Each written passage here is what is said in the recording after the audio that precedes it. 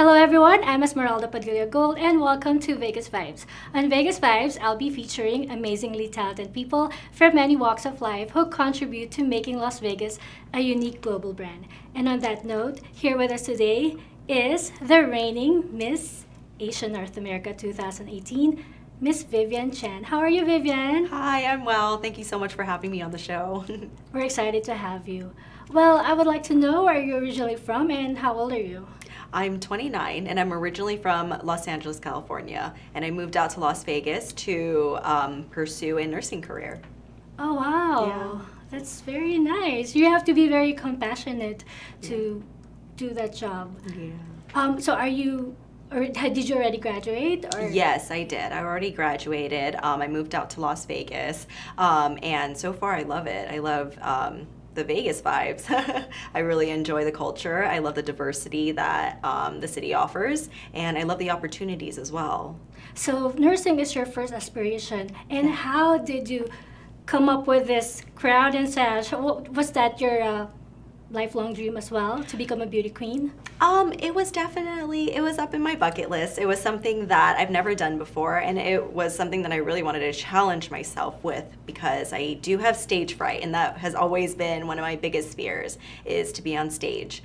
And just having so many people sponsor me and support me in the whole process, it really, really made me want to just go for it and try it and do it. And after winning, I'm still ecstatic. Yeah, I'm still so happy and so excited for everything, and it's still a dream sometimes. Having said that, is this your first pageant? Yes. Oh wow, congratulations. Thank you. Wow, first try, and you won the coveted title of Miss Asia North America. Yeah, it's such an honor. So was there a particular person who encouraged you to join Miss Asia North America? There were a couple of physicians at my work that actually were really encouraging me, and they were just kind of my inspiration. They really were pushing me they're about empowering young women, especially early in their careers, and they really gave me a huge push. And yeah. So you said you have stage fright. How did you deal with that? Honestly, I was really, really nervous. I don't know if this is too much information, but I definitely almost felt like I wanted to, vomit on stage. But I just really held it together, and I just kept remembering that I have my family out in the audience watching me. I have my friends out there watching me, and everyone here is to support us, and everyone in the audience is there to support someone in the pageant, and it's just all love. And that was what I just tried to focus as much as I could on. Just everyone here is to support someone, so no one's here to be mean or judgmental. Yes, that's wonderful. Do you have any favorite part of the competition, or the most challenging part for you? The most challenging part would probably be the part where they ask us questions, because you don't... The Q&A. The Q&A. Yes. Because you don't know what they're going to ask you. You literally draw out of a fishbowl any question, and it could be anything. And that was the part that was the most difficult for me. Do you remember what was your question? My question was, if I won, what would I do for my community? Which, yeah, I thought was a fair question. Do you remember your answer? Well, my answer was that I really wanted to promote kind of affordable healthcare by promoting mid-level practitioners and promoting preventative medicine. I assume that's your platform, yes, since you are in the medical field. Yes. So, yeah. How about your favorite part of the competition? What was the easiest? Maybe swimsuit competition, because you're so fit. You're so nice. No, my favorite part was probably the cultural part, because it was really nice to see during rehearsal. It was really nice to see everyone's costumes. Everyone was so creative. It was so beautiful, and I feel like I just learned so much about even though it's an Asian competition, I felt as though it brought so many different Asian cultures, and there's so many differences between, Chinese costumes as well as Filipino and all the different cultures that it brought. It was really interesting. That was probably my favorite part. I think that that's my favorite part too when I joined Miss Asian North America. And at the time, I even won Best in Costume. Yes, your costume was beautiful. I saw. Oh my goodness. You. Yeah, I loved your costume. Who did your costume? My costume, actually I bought it in Chinatown because it's just a regular, it's one of those chosom dresses, and I bought it in Chinatown and just got I bet it you look like tailored. a China doll. Yeah. In those outfits. Well, I definitely saw a lot of the costumes and I thought to myself, oh my goodness, this is really creative. I wish I had something more creative. But yeah, I think I just try to just stay myself and try to keep it sort of simple, and that's kind of how I am as a person, is just be yourself all the way. Is there a beauty queen, I meant, is there a beauty queen that you look up to? Can you name one? I think her name is Pia. Pia Wurzbach? Yes. From the Philippines, Yes. the most famous beauty queen. She's so beautiful. She is. Follow her on Instagram, and she's just beautiful. And her platform, she just seems like such a wonderful, beautiful person, inside and out. Yes, and I'm proud to say she's from the Philippines, Yes. where I came from. Yes. Well, what would you like to achieve during your reign? What are your goals? As of right now, my goals are I would just like to do as much volunteer work as possible.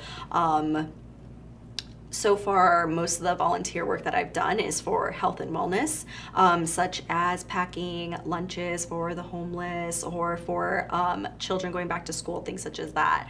That's something that I'm really passionate about, is health and wellness. One thing I really like about becoming a beauty queen, it teaches you to be a humanitarian, like to be more compassionate to others and just be a good example to many, especially to the young Asian Americans. Is there anything that you would wish to accomplish like after your reign? Like, where do you see yourself? Are you going to compete in a much larger pageant, or this is it? I'm not sure. I'm still thinking about it, and it's something that's been in the back of my mind, but I'm not positive. Maybe, but I don't know how I'll do with my stage fright, so we'll see. What was your talent? Did you get to perform? No, I didn't get a chance to. No, yeah. Do you sing, dance? No, I wish I did. It's all beauty and brains, which is not a bad thing at all. The Q&A. Yeah, so if I did have to do a talent, I would try to cook. You tried to cook. You wanted to be a chef. Maybe. Yeah, I would love to. Something that you probably could pursue also in the future. Yeah, I would a love beauty to. queen, chef, and a nurse. Very nice combination. Hopefully. That would be wonderful if I could. But yeah, if I could try to do a talent, it would be that. I just don't know if it's a fire hazard to have fire on stage. Maybe you could be a magician too. Oh, maybe, right? Fire. A magician chef. Yes. Okay. So, what else motivated you to join this pageant? Well, just seeing the organization. I think that Miss Asian North America, the organization itself, is just, I wanted it for the experience, but just what it stood for. It stood for promoting Asian women and promoting their hopes and dreams and careers, and really pushing all Asian women to just sort of step outside of their box and volunteer and meet other women with just similar likes and similar hopes and dreams as well. And just Miss Asian North America really just brought me out of my shell, because I was always, you shy, know, a little bit on the shy timid side. A little bit, yeah. Let's do a quick talk. Okay. Just say the first thing that comes on your mind. Okay. Okay. Name 3 things on your bucket list. On my bucket list, it would be Bali, so it would be to travel, to maybe go to culinary school, and to join an art class. Art class. Do you paint? Not well. That's why I want to join a class. Okay. Biggest pet peeves? Pet peeves. Loud, rude people, I guess. Mean people and bullies. Mostly yeah. Favorite animal? Elephants. Why elephant? Because they're the best. They're very compassionate and empathetic, and they're very smart, and they never forget. I could see that inner beauty is very important to you as well. Yes, very important. Favorite food? Oh, right. Chinese food? Chinese food, yes. I actually love Filipino food. Ah. I love is it turon?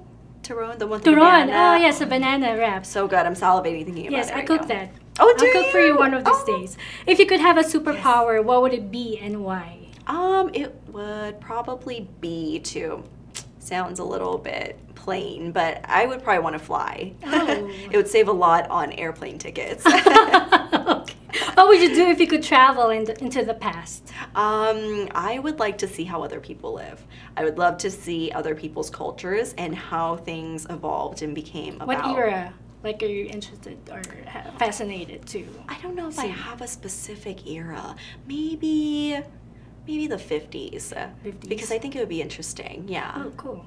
If you could choose anywhere in the world to live, where would you stay? Thailand. Thailand. Why Thailand? Because I love it there. Everyone there is so nice, and yeah. And the food. And the food is amazing. I can't get sick of the food. Who's your biggest crush? My biggest crush?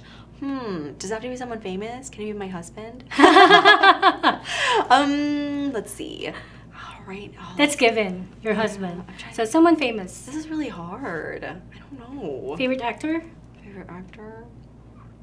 I guess Ryan Reynolds. Okay. If you had to choose between your crown and a love life, Mhm. which would you choose and why? Oh, that would be really hard. A crown or my love life? I would have to say I couldn't do either without, like I wouldn't be able to do my crown without the support of my husband, but I wouldn't be able to have my love life without having my own life as well. So it'd be hard to choose one or the other. That's why it's very important to have a very supportive and understanding partner in life. Yes, Right? definitely. Thank you so much. You have been so lovely and, of course, beautiful with so much less makeup. It's like you're the only beauty queen I've seen with so much less makeup. I'm trying to promote natural beauty, Yeah, maybe. simplicity is beauty, as they say. Might sound cliche, but it's true to you. Trying to keep it very Yeah. classic. Yes. Thank you so much, Miss Vivian Chan. Kindly invite all our local and global viewers where they could find you or reach you. You can find me on Instagram for Vivian Chan, Ms. Asia North America on Instagram, and as well as Facebook. And Ms. it's MS. It's not the MISS. Thank you, Miss Vivian Chan, and I wish you good luck on your reign. Thank you and so all much. your future endeavors. Thank you for having me.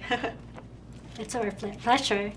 Well, thank you so much. There you go. Please support Miss Asian North America, and a big shout out to the CEO and founder, Miss Annie Evans. I would like to thank my wardrobe sponsor, Anne Fontaine. Anne Fontaine is located at the Forum Shops inside Caesar's Palace. Thank you, Miss Anna Stewart, VN Billings. Check out their website, annefontaine.com. Catch me again next time as I feature another amazing personality here on Vegas Vibes. Once again, I'm Esmeralda Padilla-Gould. Take care and God bless.